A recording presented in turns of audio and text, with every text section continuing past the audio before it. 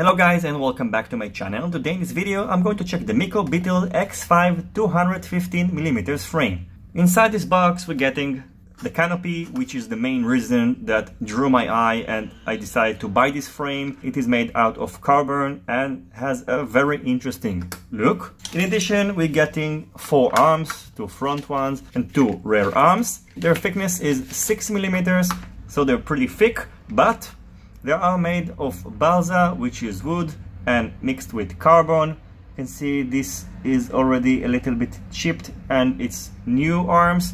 And I think that the reason they decided in the V2 version of this frame to change it to full carbon arms because they weren't durable enough. So I might need to order new set of arms.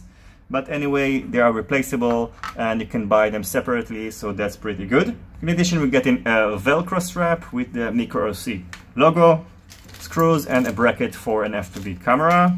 And finally, the bottom plate, which is also made out of carbon and has the iFlight logo. So I'm not really sure what is the connection with MikroRC, because after all, this is the iFlightRc Beetle X7. Assembling the frame is very easy. All you have to do, just align the arms with the holes on the bottom.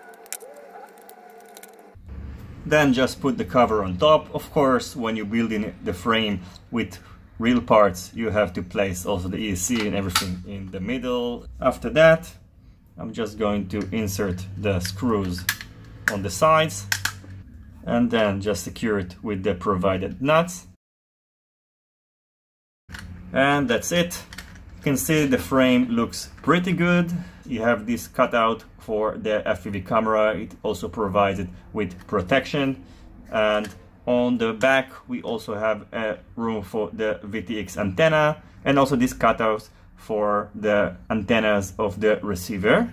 What you don't have on the sides is a cutout for the USB port, which means you will have to figure out how to configure your flight controller after you build everything up. So you might need to use an extender and maybe place the USB port over here, or maybe you will have to connect a UART connector, and like I've done in the Carbon Star build, but it's not the same because the Carbon Star had part on top which was removable, and here nothing is removable. So I think the best option for you is just to use a USB extender and maybe glue it here, and then you will be able to configure the flight controller after everything is built. The weight of the frame is 82.9 grams, so it's a pretty light frame. In order to build it, you will need to use a 4-in-1 ESC controller because the arms are very narrow and it's going to be hard for you to mount the ESCs on the arms, and it's also going to damage its unique look. The ESC wires should be inserted from the bottom. That's why we have 3 cutouts on every side, so they really thought it through. So you have to just wire it from here and insert the motor wires into these holes.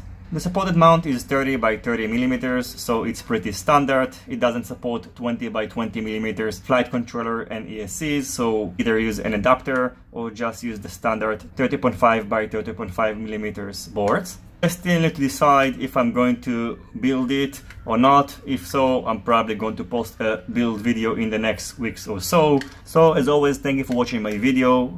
This was just a short overview of this frame, but if you have any questions, feel free to ask it in the comment section below, and I'll see you on my next videos. Goodbye.